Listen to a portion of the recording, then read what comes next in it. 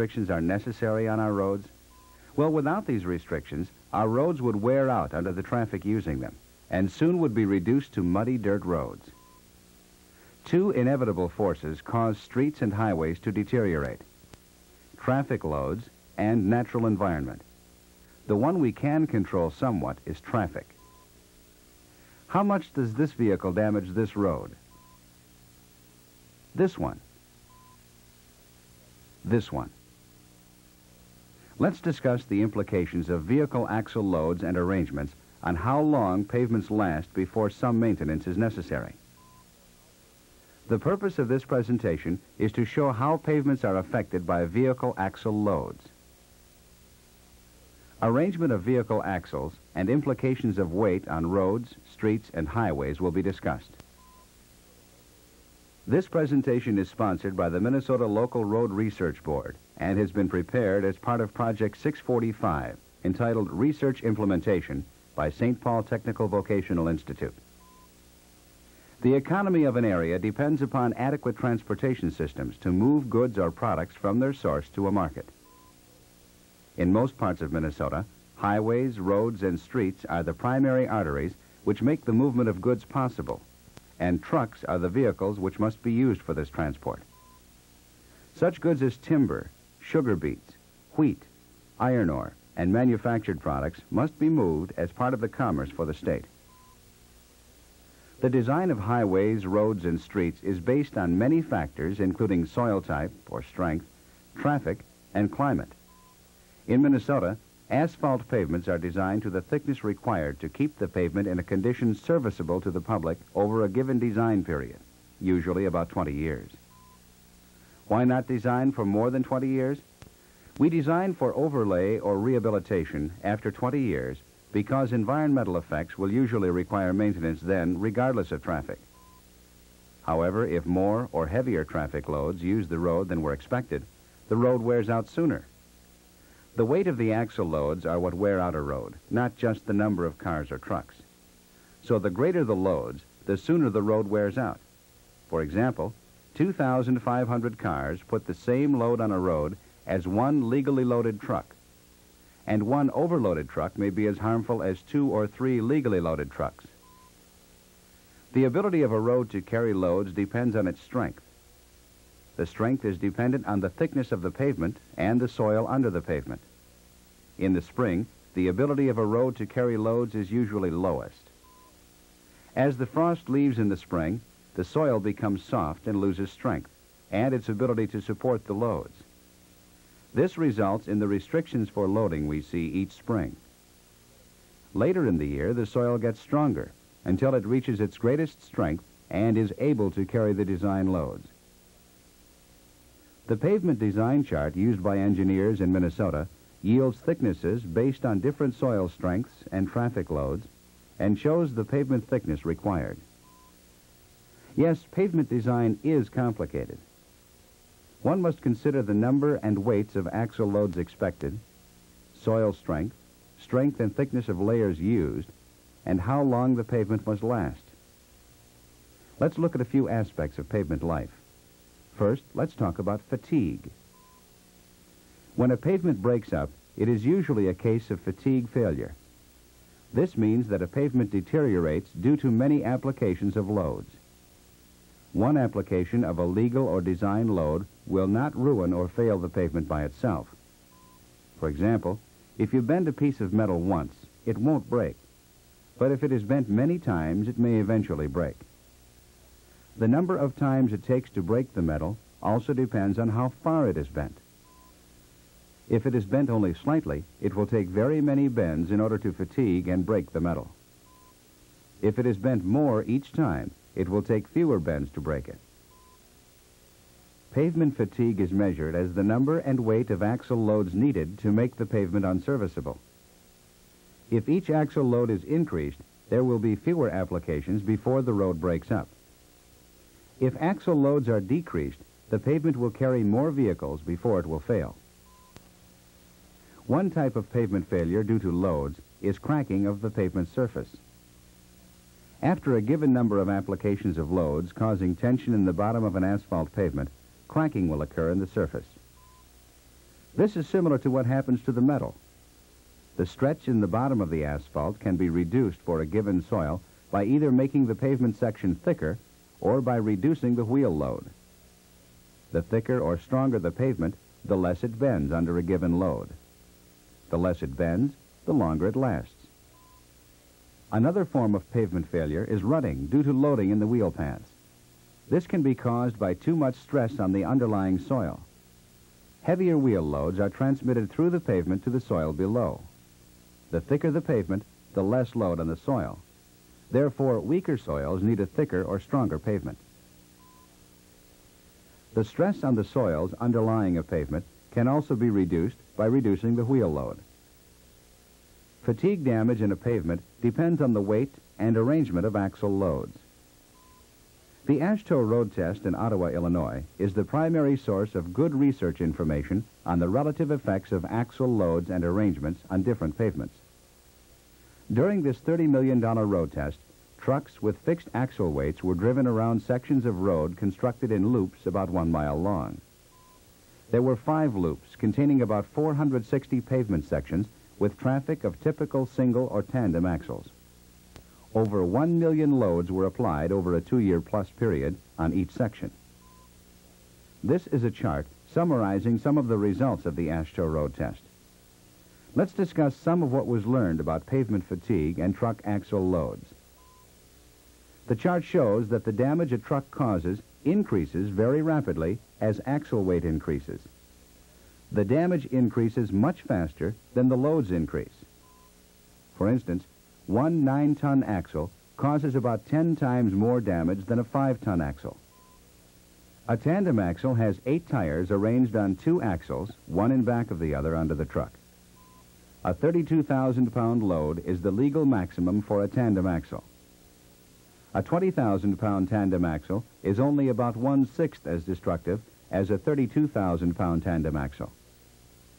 An overweight tandem axle carrying 40,000 pounds causes 6 times the damage of a legal 32,000-pound tandem axle and 36 times the damage of a 20,000-pound tandem axle load. In this case, there is about a 36-fold increase in damage effect for doubling the axle load. The total pavement fatigue effect of a whole truck can be determined by adding up the effect of its individual axles using relative damage numbers discovered at the road test.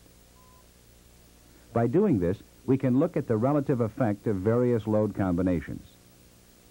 To illustrate the comparisons, we will assume for simplicity that one 18,000-pound or 9-ton load on a single axle causes 1 unit of damage on a pavement. A semi-trailer truck with a 5-ton front steering axle and 2 single 9-ton load axles loaded to the maximum permissible loading would use up 2.1 damage units, carrying a payload of 16,000 pounds. If the same truck were loaded to 10-ton axle loads rather than 9-ton, the payload would increase 25%, but pavement fatigue damage would increase almost 50% to 3.1. If the same truck were illegally overloaded to 12-ton axle loads, it will cause twice the damage as one with 10-ton axles, almost 3 times the damage as one with 9-ton axles, but only increase the payload by 75% to 20,000 pounds.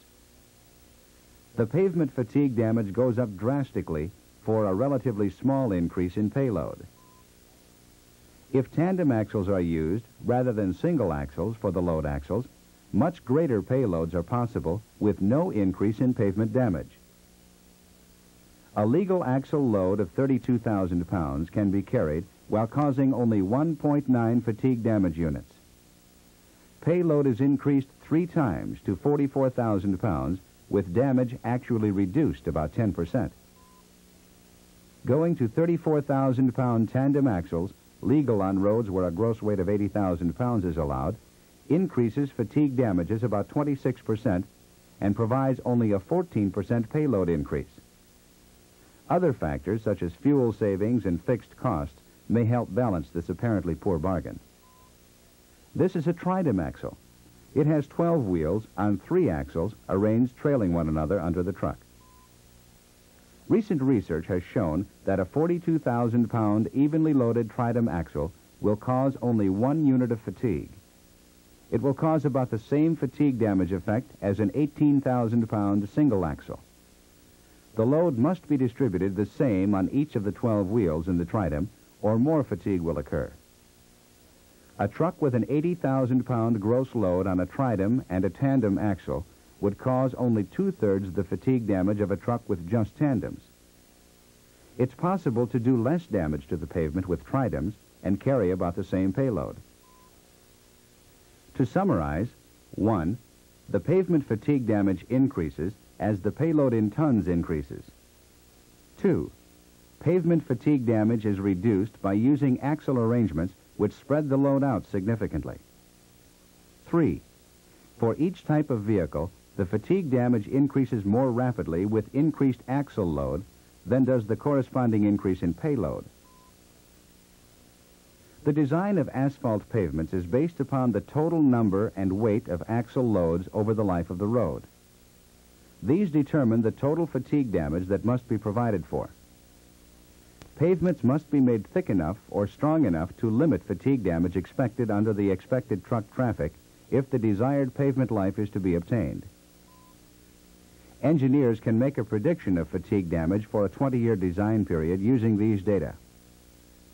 A prediction of the total traffic, truck type distribution, and average effects of the trucks, along with an anticipated increase in traffic over the design period, are used.